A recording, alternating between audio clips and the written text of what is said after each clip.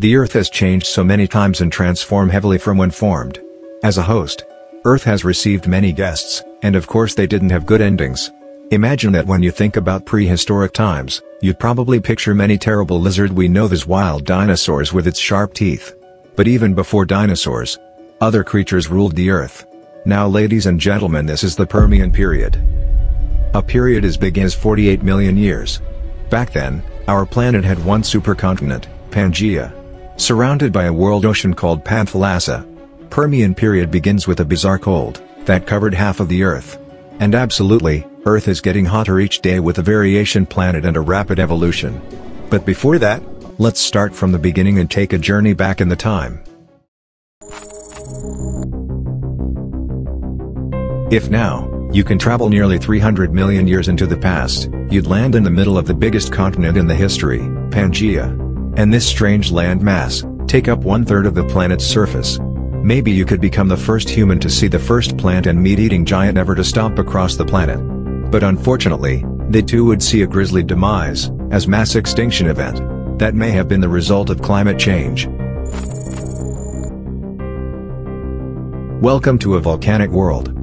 Violent eruptions changed the climate, shaped the landscape and paved the way for evolution, and so, 290 million years ago, for the first time Earth saw the very first seed-bearing plants, called gymnosperms.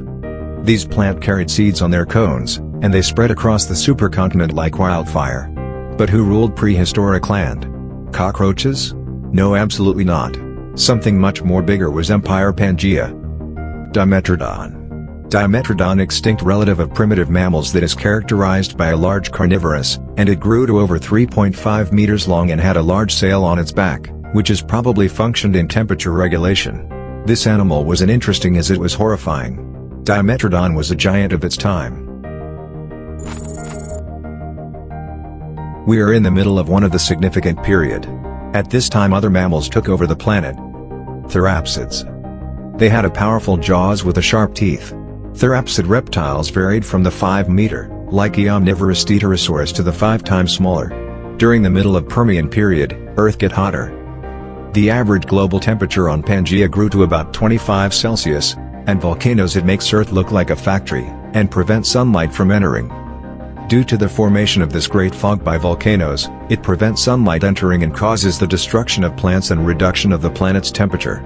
But after 13 million years, in the late Permian period, you meet another reptile. Lystrosaurus. Unlike all the scary prehistoric monsters out there, Lystrosaurus was a herbivore. It was just 1 meter long and had powerful front legs for burrowing.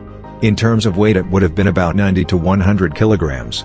And they are actually a mixture of mammals and reptiles.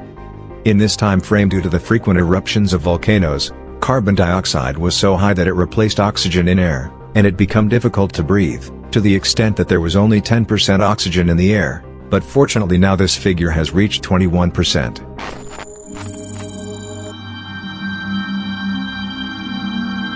Every story has beginning and end. But this story has a different ending. About 252 million years ago, about 90% of all plant and animal going to extinction. This terrible moment is called Great Dying, and it was Earth's most devastating and brutal event. Archaeologists are still wondering what caused this great destruction. There are theories that make volcanoes the cause of this extinction. With the eruptions of volcanoes, a large amount of ash is released into the atmosphere, which prevents sunlight from reaching Earth. Without sunlight, no plant can grow, and this means the complete destruction of the Earth's vegetation, and without plant, no animal can eat. Because of released carbon dioxide, the temperature of the planet increases tremendously, and this causes ocean lose most of the oxygen. Eventually, over 95% of marine species and more than 70% of land animal became extinct.